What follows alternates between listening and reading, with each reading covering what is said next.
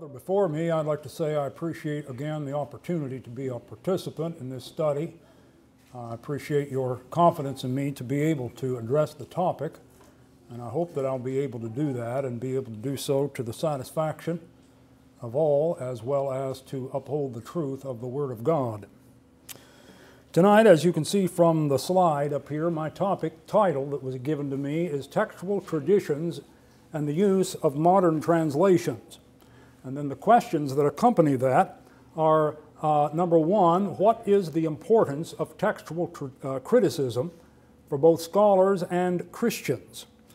Number two, how can a Christian teacher know which textual variants are appropriate for consideration in sermons? And then number three, how can we be sure that modern translations of the Bible aren't inappropriately translating and thereby misleading the reader? Now, I'd like to reword the title and put it into terms that address this, as well as maybe simplify it a little. How to translate and what to translate. These are not the same questions.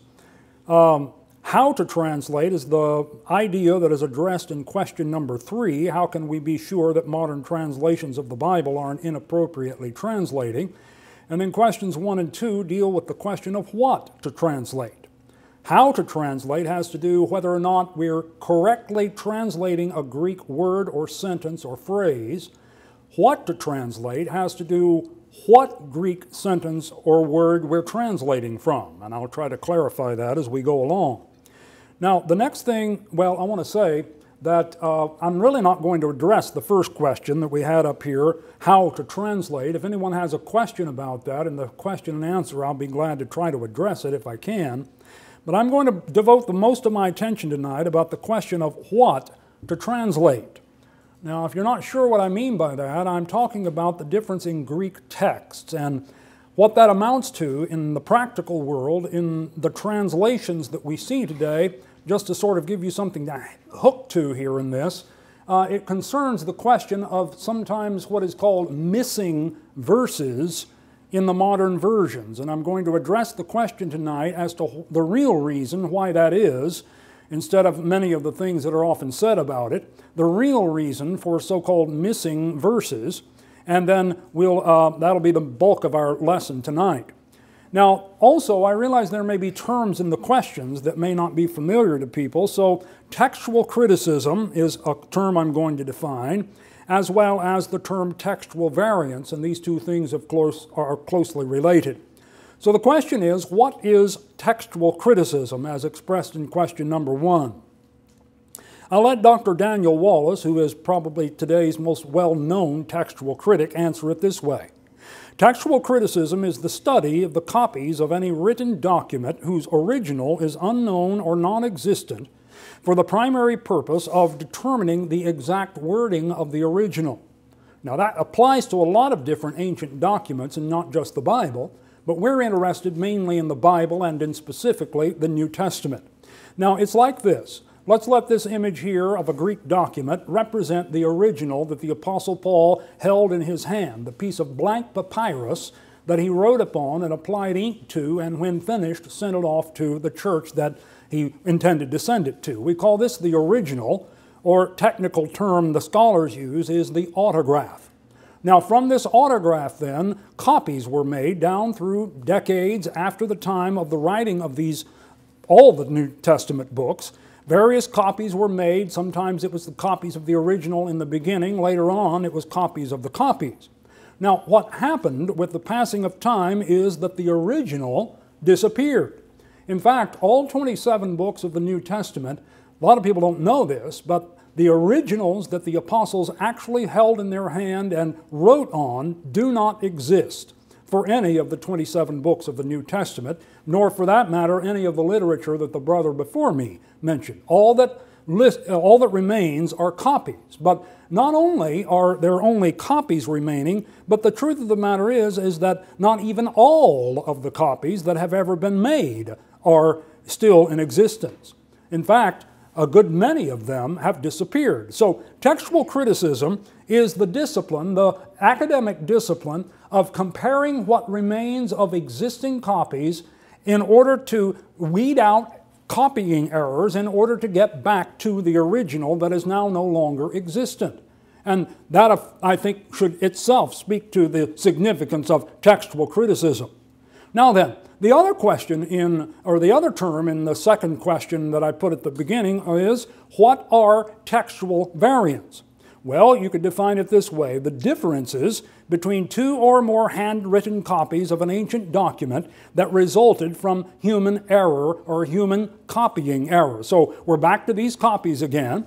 So if there is a difference in this copy that's maybe found in the realm of Greece, and this copy over here of a copy of the New Testament that was maybe found in the area of Egypt, where these two people who copied them did not have direct contact with each other and may have actually lived in completely different centuries. If there's a difference from this one to that one, or let's say there's a difference between this one and the other three, even if it's in one letter in the spelling of a word, that's scholars, textual scholars, count that as a variant. And so they have to compare these variants in order to arrive at the wording of the original document, which is ultimately the goal of such enterprises. Now then, a little timeline here. You know, most of us, I think, are aware of the fact that our New Testament was written in Greek in the 1st century, 2,000 years ago. We're also aware of the fact that when we're reading the Bible today, since we're not Greek-speaking people, we read an English translation. Given the fact that we're reading an English translation, we're also aware of the fact that sometime in the past 400 years or so, depending on which version we're reading from, the New Testament had to be translated into English sometime in the last 400 years ago, or maybe 50 years ago, depending on our version of choice. Now, right here, in this time frame right here of about 16 plus centuries, there is a great gap in knowledge of what happened during that period of time. Now, a lot of preachers have looked into this, a lot of brothers have looked into this, but I think in general, as a brotherhood, I think we really have no earthly idea what occurred during that period of 16 centuries. And so what I want to do tonight is take a few minutes, actually the most of my time, and talk to you about how to fill in this gap that I believe if we understand the information and we have the knowledge, I think it will take a lot of the mystery and a lot of the concern out of the translation issue that sometimes seems to trouble us. So tonight we're dealing with what to translate. So we're going to talk about a brief history of the Greek New Testament. All right, let's start with Paul's statement in Colossians 4 and verse 16. There the Apostle Paul said, "And when this letter has been read among you, have it also read in the church of the Laodiceans, and see that you also read the letter from Laodicea." Now, we don't have the letter from Laodicea, but they did. And what they did is these early churches exchanged letters. And I don't think that they just sent off the original to the other church and switched out. I think they made copies and sent the copies to the other churches and kept the originals at home. And then those originals and those copies over time were copied over and again. So they exchanged copies, then they copied them again, and then they recopied them again. And so as centuries go on, copies multiply. So now we're going to consider the time frame from the originals, where we just started there with the idea expressed in Colossians chapter 4 and that passage there. And we're going to begin from there, from the originals, from the apostles' hands, all the way up to the printing press. That's about 1,500 years. And really what this is just theory, or a very basic sketch or model of what we know happened, or at least something like this, very much like this happened, because of the copies that remain, we know this is what had happened. So we're going to look at the making of handwritten copies from the 1st to the 15th centuries. Now let's just pick the book of Romans. And this little orange dot right here represents the one that Paul wrote, the one that was in his hand on his desk, to which he himself applied ink, or the person who wrote for him applied ink.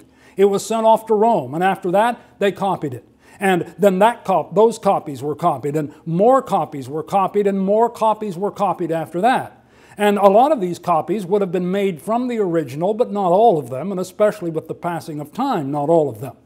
Now, not only are these copies made, but as the passing of time unfolds, many of the copies disappear. Most importantly, the original disappeared. As I said, the originals don't exist, and they haven't almost since the beginning. Then not only did it disappear, but other copies as well disappeared, so that the evidence that remains now to us in the 20th century is only the partial copies that, of all those that originally existed. So the picture I've shown you here is basically that this hand copying process and the subsequent loss of copies with the ravages of time was repeated for all 27 books for 14 long centuries. So let's turn our attention now to all 27 books. These 27 books, as I said, were copied into the 2nd century and into the 3rd century. Now, these dots don't represent the exact numbers of copies. It's just a model. These dots could represent hundreds of copies for each dot. So just think of it that way. But somewhere back there, and most think in the 1st or even the 2nd century, the originals of all 27 books disappeared. And so the autographs, as they are technically called, are lost. So all we have are the copies.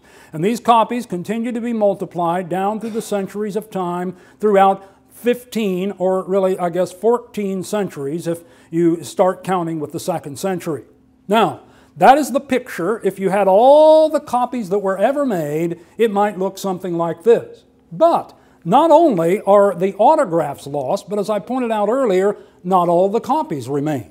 And some of the copies that do remain are incomplete and fragmentary. In fact, the most famous P52 manuscript, that is supposed to be the oldest of all of them, contains only about 5 verses from the 18th chapter of the book of John. It's only about the size of a credit card, a little piece of papyrus about the size of your debit card. But all the way up to whole copies of the New Testament and all things in between. Now then, it is estimated that only about 10% of all the copies that ever existed still survive.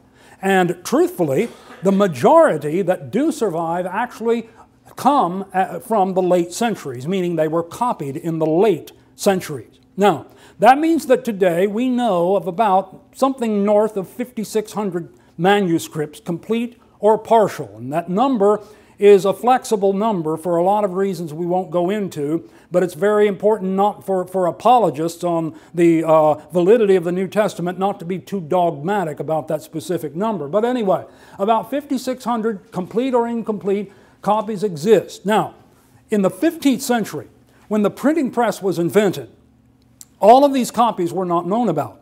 We have them today and they're cataloged, but in the 1500s or the 1400s, that was certainly not the case. But gradually, from the early 1500s up to the present time, these copies, these 5,600, have come to light so that we know of about that many, just a little more perhaps, today. Now then, I repeat, we're talking here about handwritten copies. They aren't done on the printing press. Now then, when you were to sit down, if you were to sit down with a book of Matthew and copy it all out by hand, what are the odds that you're going to make a mistake? At one time, that's the only way you could have a Bible, was to copy it out by hand. So what this means is that all these copies that exist, actually no 2 of them are exactly alike. The idea that we all have exactly the same wording in our copies of the Scriptures is only something that's been possible with the invention of the technology we call the printing press. But all of these copies are not the same. No 2 of them are exactly alike. That makes people uncomfortable. If you want to ask questions about variants and things like that later, I'll be glad to address that. But these variants that exist among all these copies that are not perfectly identical, they must be sifted through to weed out the mistakes. That is the very enterprise we defined at the beginning called textual criticism. So the question at the beginning is, how important is textual criticism to scholars? Well, obviously, when you think of it in terms of what we just described here, it clearly is an important thing. We want to know what the apostles wrote. We don't care what tradition tells us. We don't care what someone added later on. We don't care what someone took out later on. We want to know what the apostles wrote. That's what we're interested in. All right. Now, we come down to this man right here, that you may remember studying about in grade school, or at least we did when I went to grade school. I don't know about these days, who knows? But printing press was invented in 1439. And we're going to start from the printing press to the King James Bible. All right? So somewhere along the line, someone had to say, look, we need to put this thing in print and print it like a book like we know about today. And so they had to take handwritten copies and make a type in order to print the New Testament in Greek. Well, in order to find the origins of this, we have to go to a place called Basel, Switzerland, and introduce ourselves to a man by the name of Desiderius Erasmus, who was the first Greek scholar in Western Europe. Now, they continued to speak Greek in Greece, but that was the East. In the western part of Europe, there were no Greek scholars. Everyone read Latin. Everyone spoke Latin, or at least read the New Testament in Latin, if you read the New Testament at all. And so Erasmus says, I'm going to put that thing into print. That Greek New Testament needs to be put into print. So when he was 50 years old, in the year 1516, he was the first to print and publish the Greek New Testament. Now, what did he do? Well, he had at his disposal what we've basically put on the board earlier regarding the manuscripts. However, he did not have access to 5,600 manuscripts. In those days, in fact, in Western Europe, there were very few people who had any Greek manuscripts. And so he had to very carefully find and go about acquiring some, and he was able to come up with seven Greek manuscripts. And when he found those 7 Greek manuscripts, he began to put them together and formulate a text for the printing press. Now, what's important is, and this is key, this is fundamental, this selection of these 7 manuscripts was purely a coincidence. That is to say, in other words, he didn't sift through and throw a bunch of things out, but instead he took what was available to him, and interestingly, we know what he had. In fact, you can go to libraries of the world today and look at those manuscripts, and in some cases you can go on websites and look at images of those manuscripts, the very ones that Erasmus used, and see his own scribblings and handwritings on them as he prepared them for the printer. Now then, here's a list of them right here. Now, here's what's important, not to know all these as much as it is to note the fact that here, this manuscript here had only the Gospels. This one had only Acts and the Epistles. This one had Paul's letters. This one had the entire New Testament except for Revelation. This one had was the only manuscript for the book of Revelation. The book of Revelation that Erasmus used, what he did, he had one manuscript, and the last page of that manuscript was missing the last part of chapter 22. What do you do when that's what you got and you want to print the Greek New Testament? Well, he did what any person in his situation would do. He was a very good Greek scholar, so he found the Greek Bible, or the Latin Bible, that could be acquired anywhere, and he back-translated it into Greek. Now, that's an amazing thing, if you think about it. And it's amazing how accurately he was able to do that. But you know what he did? When he did that, he actually introduced into the textual tradition 17 variants that never existed in any manuscript up to that period in time. And you know what? The Trinitarian Bible Society that continues to print his Greek text to this day still prints those variants in their printing of the text that he had. But anyway, so that is something about to say here. My point being that, as you can see, he had very little to go on here, frankly, whenever he did what he did. But he did what he did because he knew that other people were in the process of preparing to print, and he wanted to be the first one to come off the printing press with this new product that he knew people were going to be interested in. But you know what he said about it later on? There's a picture of it right there from the first chapter of John.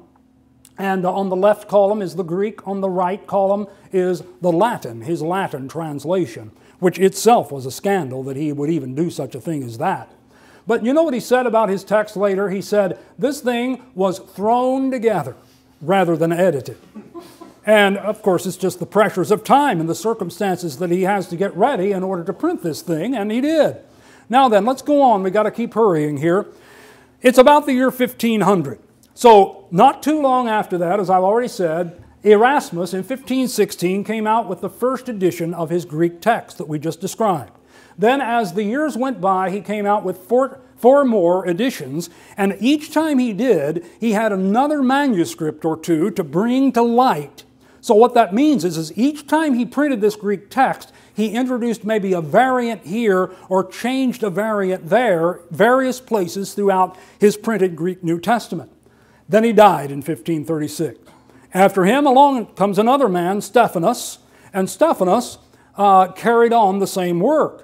And he brought in more manuscripts, a very few, frankly, but just a handful along the way. In 1546, he published edition, and then in these 3 years, he published 3 more editions before his death.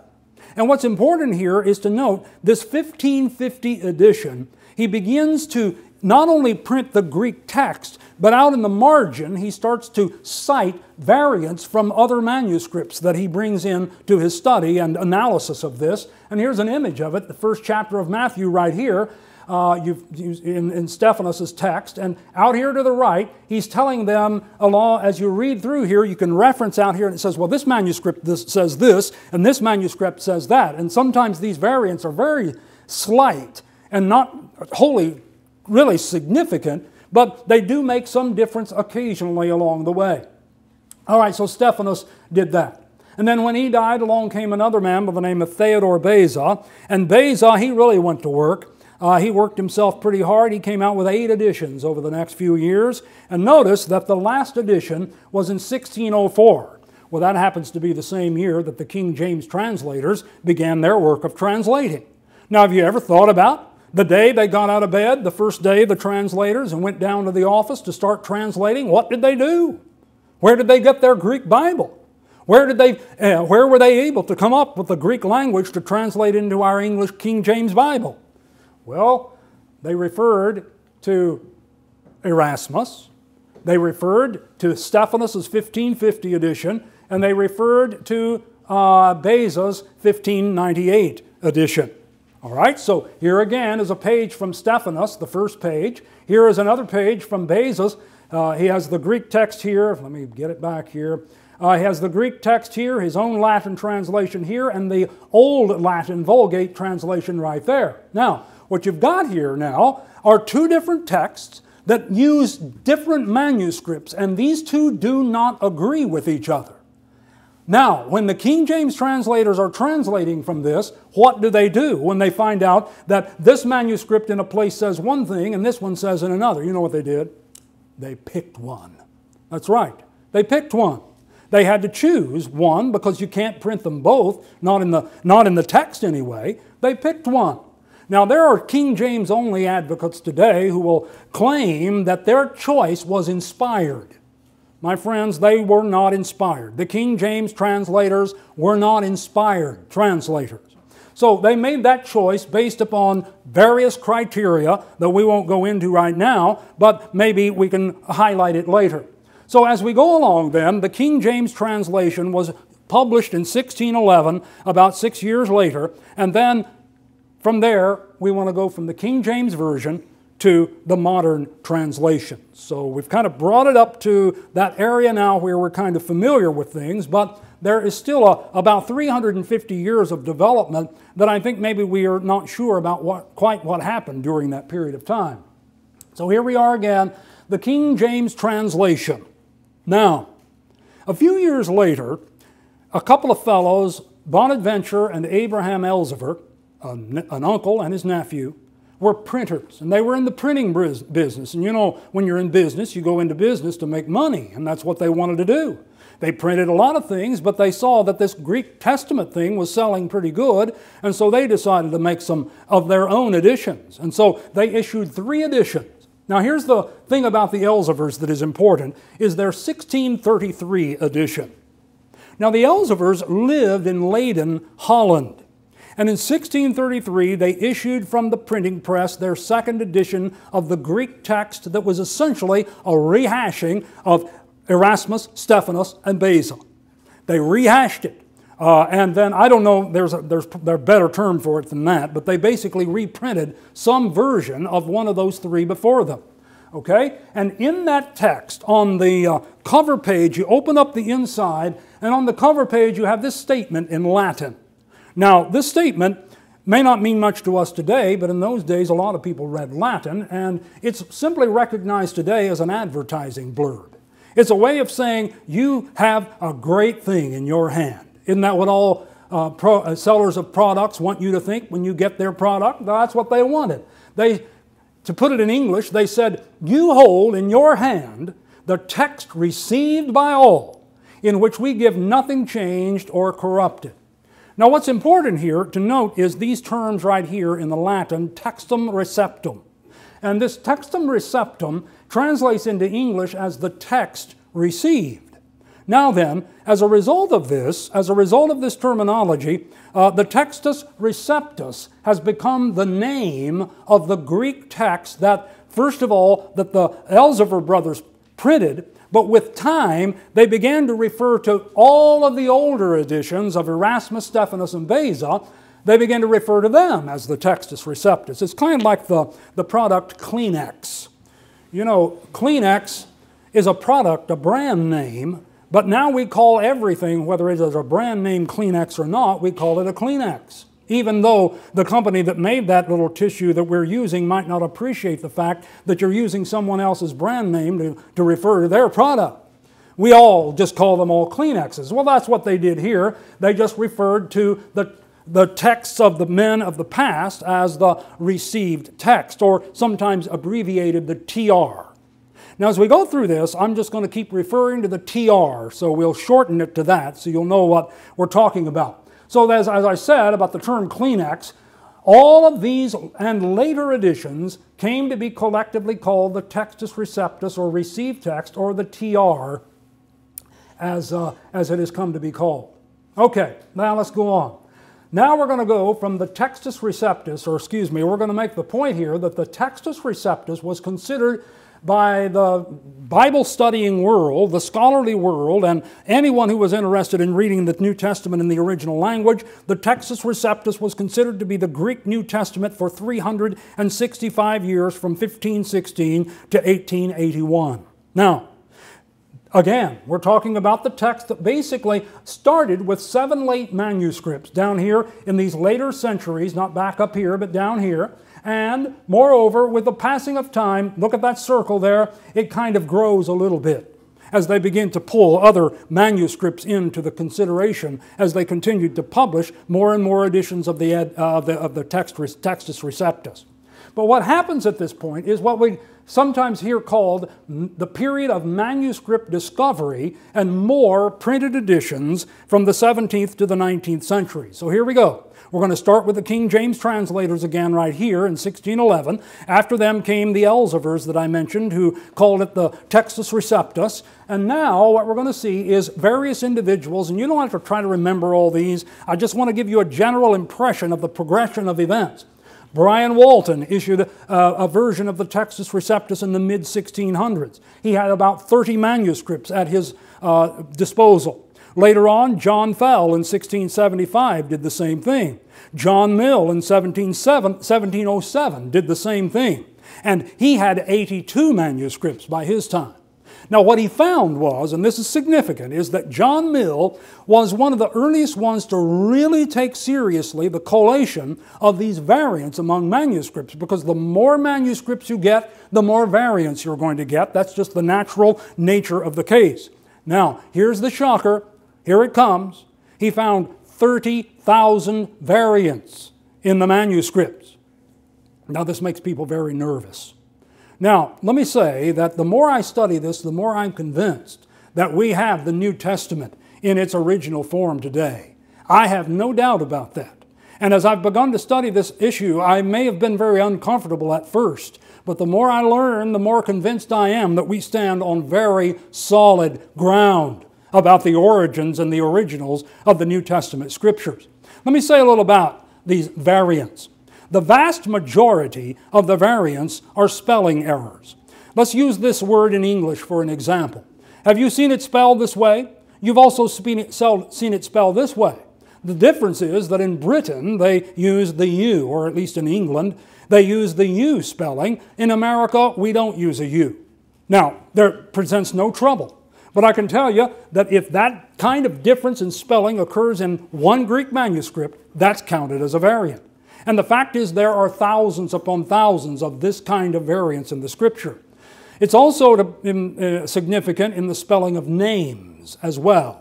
Think about that list of the genealogy in the beginning of Matthew chapter 1 and how easy it would be for people to spell those names differently, especially whenever the spelling of names and even the spelling of other words prior to the printing press's invention was not standardized like it is today. Some people spell that name like that, some people spell it that way, and if you want to go way back, even into Greek mythology, it's spelled like that.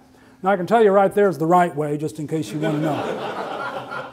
Now, as you go on, we find then that the variants continue to pile up along with the discovery of manuscripts. Now, Edward Wells printed an edition in the early 1700s. Richard Bentley printed an edition. And Richard Bentley had some interesting things to say about these variants. He said, for example, he says, if there had been but one manuscript of the Greek New Testament, then we would have no variant readings at all. What a wonderful thing that would be.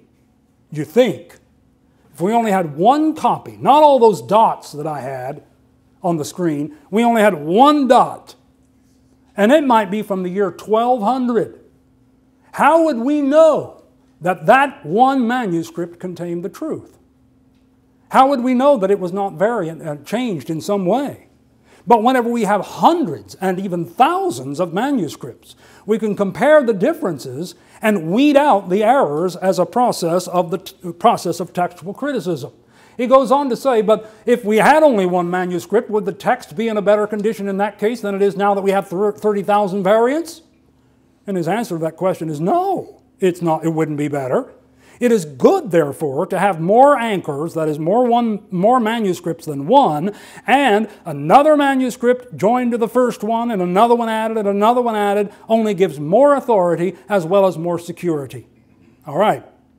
I think that is a pretty good statement about the variants, but we'll move on. All right, so after Bentley comes along this fellow here, Johann Albrecht Bengel, and we think of these scholars as crusty old gray-haired men, half-bald, rotund, with a cigar in their mouth. But this fellow was in his 20s. And this young fellow was very concerned about those variants that John Mill uncovered. And a lot of other people were too. It was hugely controversial at the time. Now, he was so concerned because he was a young man who had a great conviction about the inspiration of the Bible. And so in order to alleviate his concerns, he addressed his whole life to the study of this issue. And you know, when he got done, he published this edition in 1734, and you know what? He came out with the same conclusions that Bentley did. He said, this is a good thing.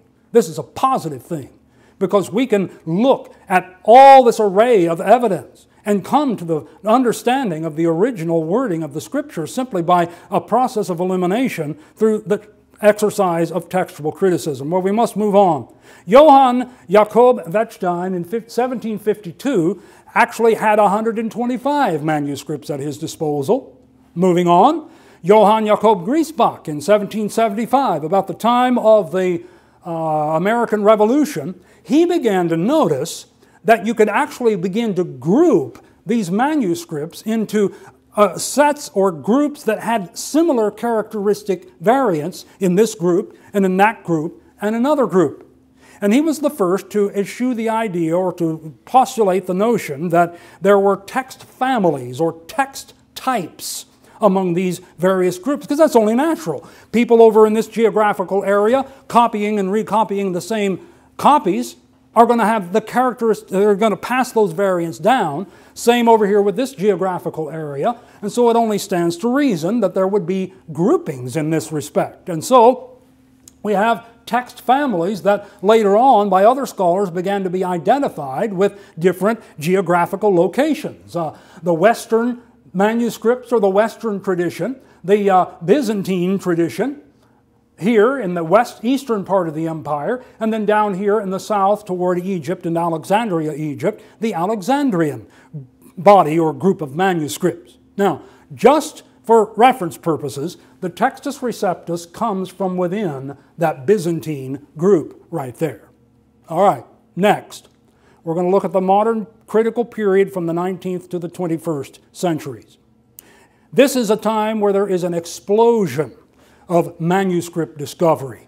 The 19th century is such an amazing time, not just because of the marvelous providential story of the restoration of the church in that period of time, but the amazing advances that were made in that time. We think of it as a time that was kind of primitive compared to our own, but the reality is they were moving forward fast in all areas of life, and this one was part of it. An explosion of manuscript discoveries. So in 1836, a German scholar by the name of Schultz had 616 manuscripts at his disposal, and he was the first to begin cataloging them in a group so that people could easily access and know where these manuscripts are, what they're called, and other details about them. Now, I'm skipping a ton of information from the 19th century, but we got to get to the highlights here. There's this fellow right here, Lobegot Friedrich Constantin von Tischendorf. If you are a young parent looking for a name for that baby boy, here are some possibilities for you. You won't find them on Google, probably. But he was a fellow who was also convicted about the Word of God because he heard about all kinds of skepticism coming out of Germany in the 19th century, in which those skeptics were trying to bash and literally shred the idea of the inspiration of the Scriptures. And we're still living with that today. We're still living with the consequences of those ideas in our modern world.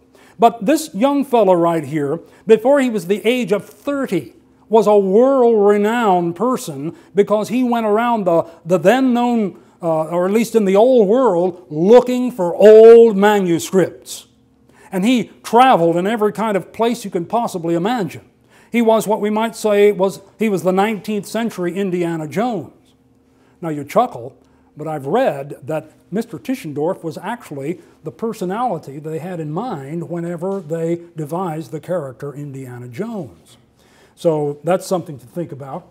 But anyway, Mr. Tischendorf in 1859 discovered a manuscript. And the manuscript he discovered came to be called Codex Sinaiticus. Now that's a mouthful, I guess, but all it means is the Sinai book. And it was at that time the second oldest copy of the Scriptures known, of the New Testament, well, in the Old Testament, known. At least, well, yes, even the Old Testament, I guess, in the translation. But anyway, for the New Testament in particular, a very old manuscript, this one and another one were the two oldest ones known at that particular point in time. And this rocked the world at that time.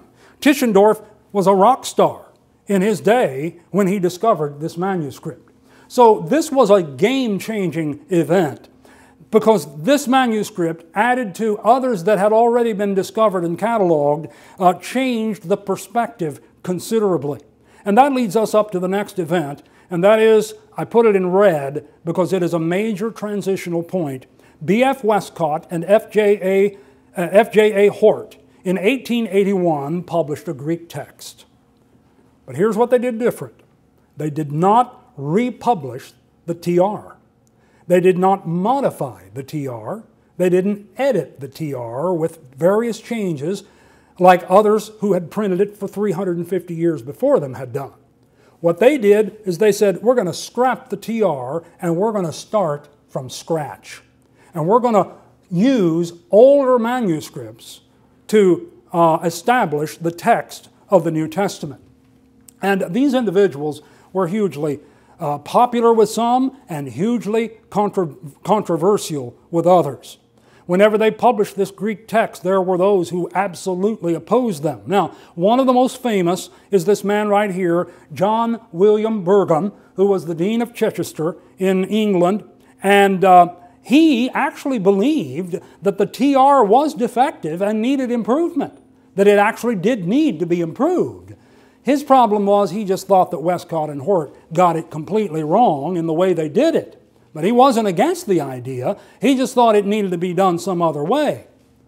Well, much could be said about him, but we must move on. So, here's our picture of the centuries. Here's where the Textus Receptus basically came from and grew somewhat with the discovery of other manuscripts that were just brought into the picture. But what Westcott and Hort said, we're going to do it different. We're going to build our text from here. We're going back to these earlier manuscripts back here. Actually, these weren't even known at the time. They didn't even have any discoveries of these up here at the time. We do now, but they didn't in 1881. But Westcott and Hort built the Greek text, or printed, I should say, or edited a Greek text that was rooted in these older manuscripts, which included the one that Tischendorf found in 1859 on Mount Sinai down in the south. Okay? So from this text came the revised version published in 1881, because they were commissioned not only to, they were commissioned really to revise the King James Version. Even then, people thought that it was out of date and needed to be revised, and that's what they did. What they did, though, is they based the revision on the Westcott-Hort text, and that made Dean Burgon very upset. But 20 years later, the American Committee, who also was part of this translation, issued the American Standard Version of 1901. And what's important here is that a lot of Church of Christ preachers in the early 20th century who wrote commentaries used the American Standard Version of 1901 as the base text for those commentaries in the Churches of Christ. But you know what? That text that the ASV that they used was based on is the same, well, basically the same text that the modern translations are based on, including the NASB, the ESV, the NIV, and others. And the Churches of Christ used that version a lot. They liked it a lot back in the early 20th century because it was such a literal translation. I see I'm going to have to hurry here. Okay, so after Westcott and Hort came F.H.A. Scrivener, who actually was kind of a partner with Burgon. He didn't like the Westcott-Hort work either. But by his time, he was able to catalog 3,000 manuscripts. See how the number has gone up throughout the 19th century. Then later on, I put it in green because this name is significant, because it remains significant now to this day. This German fellow by the name of Eberhard Nestle took Westcott and Hort's text, took what Tischendorf had done with the Sinaiticus manuscript, and then one other scholar, and he combined the results and published what came to be called the Nestle text in 1898. Now then, that Nestle text has continued to be printed and printed again throughout the 20th century. Now then, one more here, or a couple more. C.R. Gregory in 1927 was able to catalog 4,000 manuscripts. Then, in 1927, the same year, Urban Nestle took over from his father the mantle of the project that his father began and continued to publish the Nestle Greek text. Then, something happened throughout the 20th century. About 140 papyrus manuscripts were discovered that Westcott and Hort didn't know anything about. Now, why is that significant? It's significant because manuscripts that were written on papyrus are very, very old. 2nd century old. 3rd century old. Westcott and Hort didn't know anything about them. They hadn't been discovered yet. But what they found as they began to examine these papyri, they found, and they continue to find, that the variants in those early papyri actually confirm Westcott and Hort's conclusions. And those are as significant to this day. Of course they are. Now, moving on. In 1952, a man by the name of Kurt Aland joined with Nestle, and together, Nestle and Aland print what is called the Nestle-Aland Novum Testamentum Graece, which means the New Testament in Greek. And it's been published now through the 20th century in 28 editions. The 28th edition came out in 2012. It's oftentimes simply referred to as the NA. NA, Nestle-Aland 28, or Nestle-Aland 22, or Nestle-Aland 21, or whatever edition you happen to have. I happen to have a 28th edition right here. You can buy it. It's on the internet. It's easy to find. You can go to the website and look at it. It's there for all the world and all the public to see. Now then, Let's keep going. I'm about done. We're going to add the Nestle Aland 28th edition right here. Now, I'm about to wrap it up. I know I'm running out of time. I'm watching the clock. So, one last twist in the road here. The United Bible Society took up the Nestle Aland text. And the Nestle Aland text continues to be printed, and the United Bible Society prints exactly the same text. The Greek text is no different in either of these two. The only difference is in the footnotes and the formatting and the way they do the footnotes. But the United Bible Society, as I said, prints, and they, fortunately for us, gave it an English title, and they call it the Greek New Testament. Now, we've gone through all of this development in order to get to this point right here. And that is that all of the modern versions are based on the UBS text, the United Bible Society text.